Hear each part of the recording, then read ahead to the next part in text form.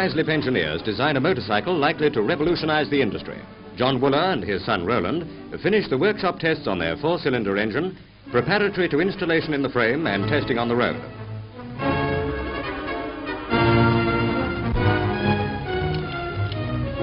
The whole machine weighs only 230 pounds. Its erection is the last word in simplicity. From a bare frame, complete assembly takes only 12 minutes. Only 2 spanners are needed for the job. The bike is shaft-driven, and the transmission goes in cleanly without dismantling of exhaust pipes or silencer. The tubular frame itself forms the exhaust. The headlamps and electrical equipment are housed in an extension of the petrol tank. Equally compact is the toolbox, since the whole kit could fit into a waistcoat pocket. The pump is also neatly placed inside the tubular frame.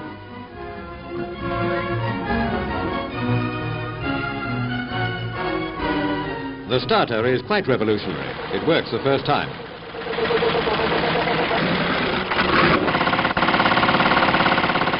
Scheduled for mass production in 9 months, this motorcycle has a world future.